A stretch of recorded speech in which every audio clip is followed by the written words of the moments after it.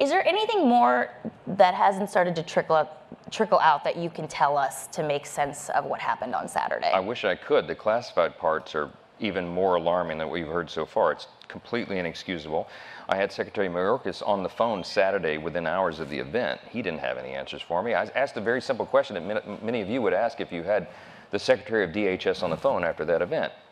Mr. Secretary, where were the drones? I mean, we do drones as standard practice for almost every outdoor event now. A drone would have certainly spotted this guy on the roof. I mean, like, what? He didn't have any answers that night.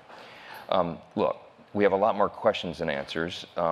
We are going to have a classified briefing next week, ASAP. I told the director of the FBI, Christopher Wray, and Director Cheadle of Secret Service, they need to be prepared and be at our ready next week, because we're going into the classified setting with all the House members, and we're going to sit there as long as necessary to ask and answer all those questions. We're putting together a task force that'll be bipartisan. It'll have subpoena authority so that it can strike quickly and get this done.